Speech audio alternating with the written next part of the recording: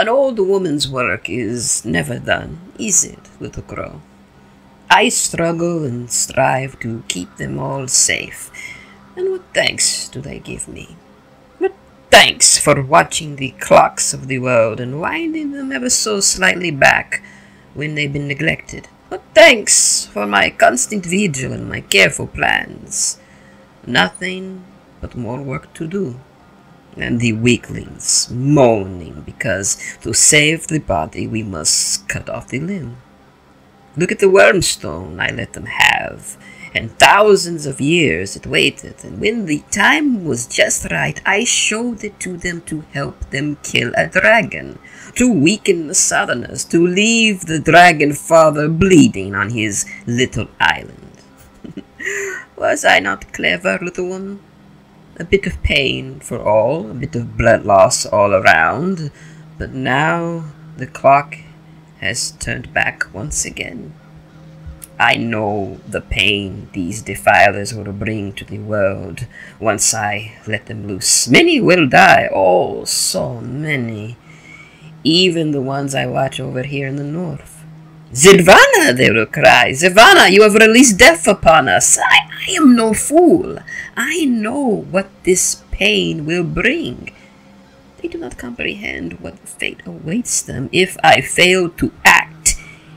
If I can slow the others down even for a day. Yes, yes, even for an hour.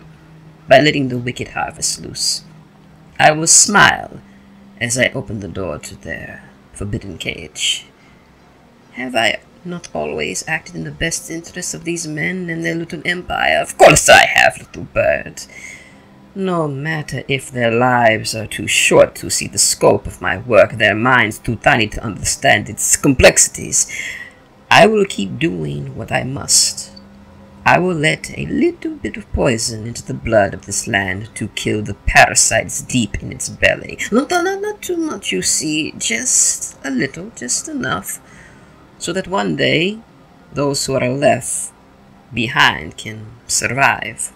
Perhaps their children's children will look back and comprehend what I do. The machine is nearly complete, little one. Every bolt and gear is ready, and the gate he bears will soon be thrown open. Tall and proud he will be, and atop them I will walk with the defiers. For now, I will point their grymkin where I must, you'll see. We will use them to keep the others back, to weaken them before they can slip into the world.